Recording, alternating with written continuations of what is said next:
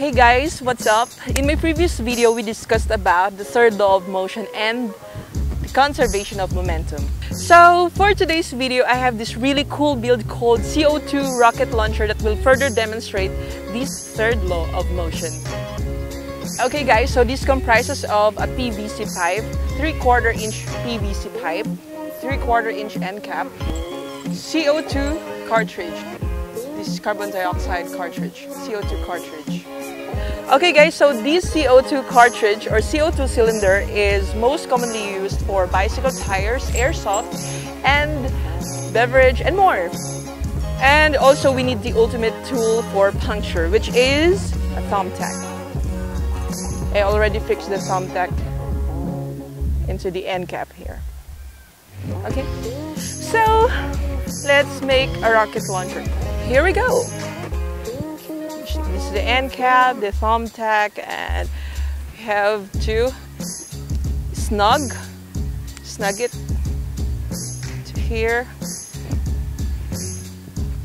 Okay.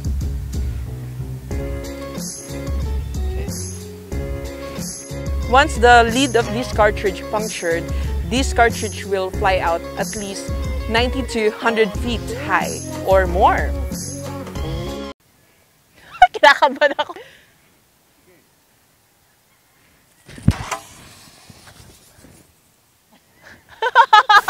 Demonstrating Newton's third law of motion, aka law of action and reaction. In every action, there's an equal and opposite reaction. Okay guys, so we're gonna try another one kasi it's really fun na magpalipad nito. Palipad.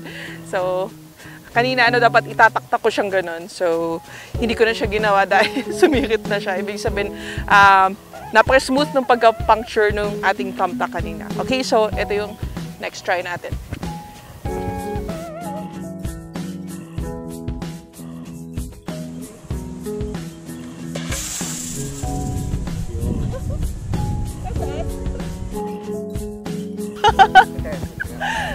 Okay.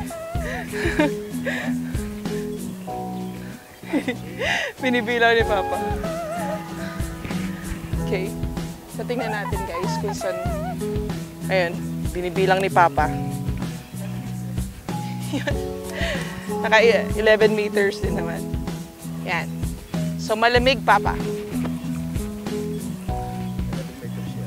Okay. Isa pa, gawa pa tayo ng isa. Tapos mamaya slow mo natin. Nagulat ako. Okay. Okay. Okay, we're gonna try again another CO2 rocket. Let's go!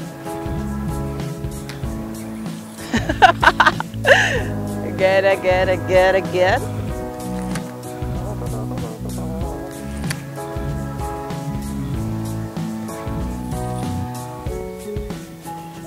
Hindi na siya gumigit na.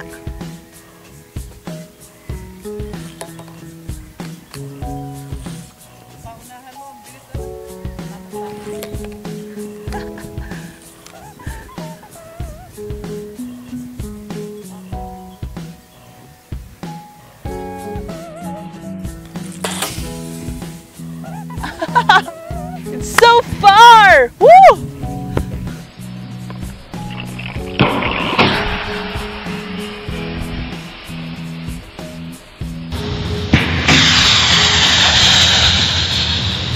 Here's our cartridge.